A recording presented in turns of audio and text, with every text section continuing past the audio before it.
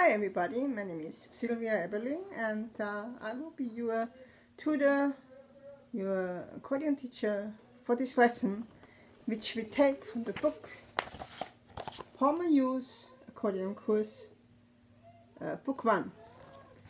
It's a very nice little book. It's not very difficult to read. It has a lot of pictures. And it's the beginning stage, and you can look through how to hold your accordion. If you have a small accordion, which is a 12 bass, and of course you know how many fingers we have. So we're going to start with the first song. But before that, I want to introduce you to the keyboard. Now this particular instrument is an electric accordion. It's a little bit different. So we find the C. Very simple. We do have 5 fingers, yeah. So we try with our 5 fingers. They go C, D, E, F, G.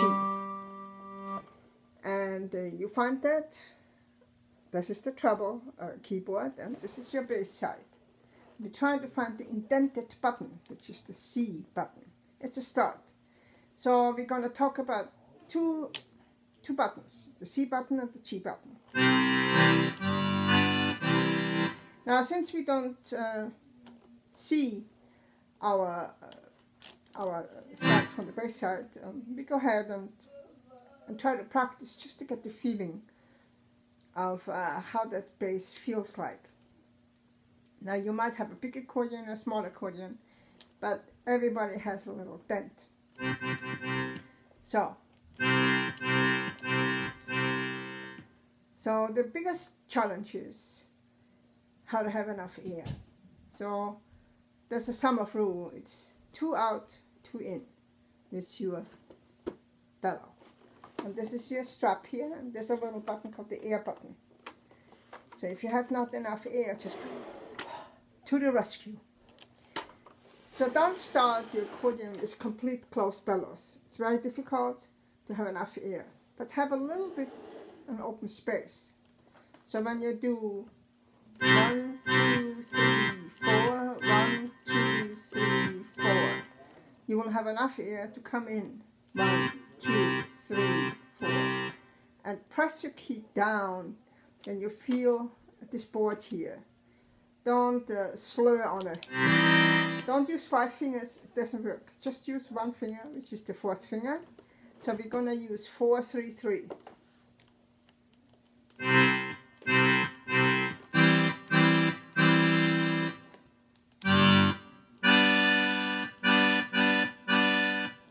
Don't be afraid to push down the button on the bass side. And practice at least for a couple of days just the bass side. It will really help you to have a better control over the accordion. Now, so if you don't know how to read notation, please refer to the book, which gives you a very nice practice how to write your own notation. And the first treble side is very easy, the first practice.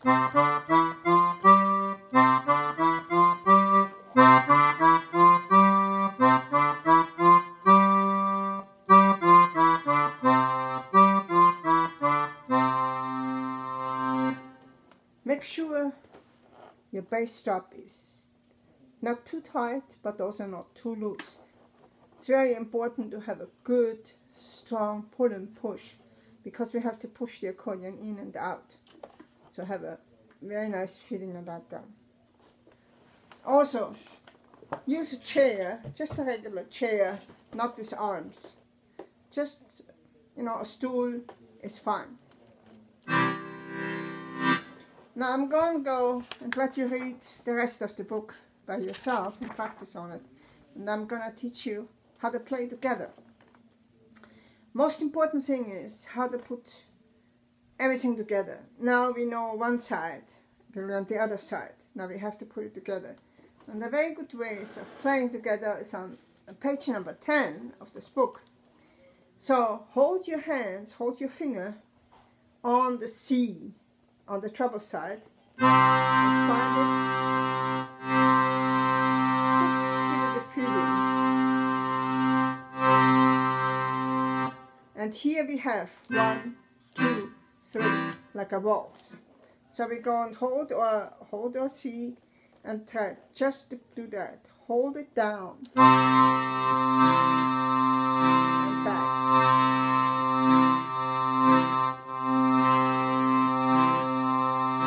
And then the third finger and stick it on the C. And then back to C. And when we're finishing up, we press both buttons, both C buttons together. And then when you play the bass, don't slur it, but play it staccato, get the feeling of the bass button coming up on you.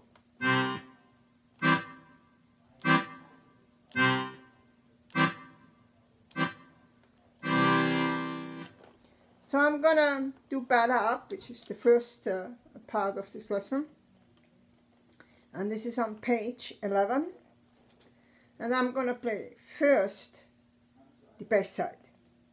It's always good to do the bass side first, because you can't see your bass, so you still have to get used to the feeling of the bass. So you count to 3. Everybody knows how to count to 3, right? Good.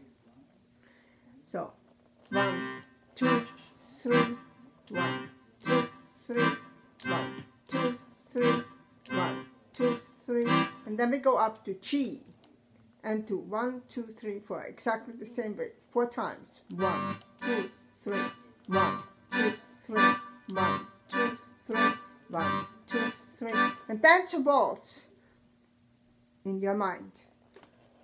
And then again for Batter Up, 1, 2, 3, 3 times the C bass.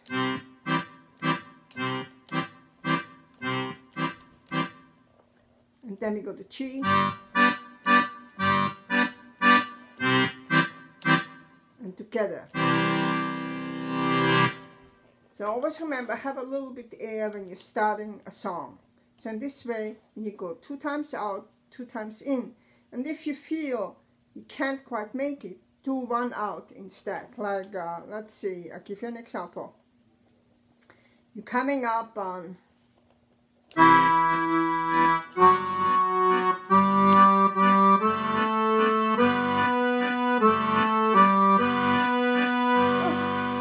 have not enough.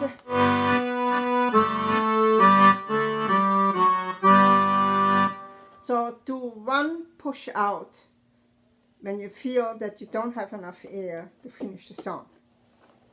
Okay, I'm gonna do Batter Up on both sides.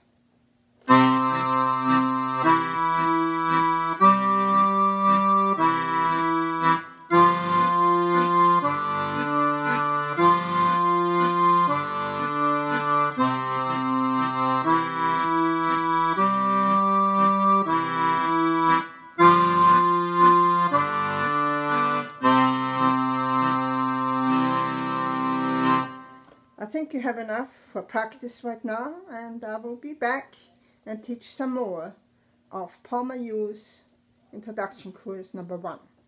You have a wonderful day and start dancing.